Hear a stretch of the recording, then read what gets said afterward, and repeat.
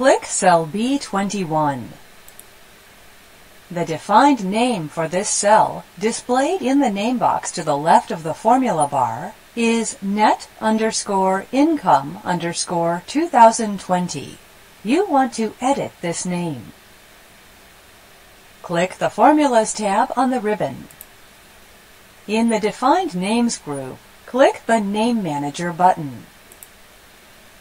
The Name Manager dialog box opens, listing the existing defined names in the workbook.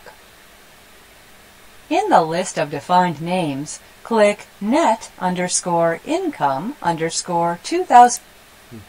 You will edit this name. In the Name Manager dialog box, click Edit. The Edit Name dialog box opens.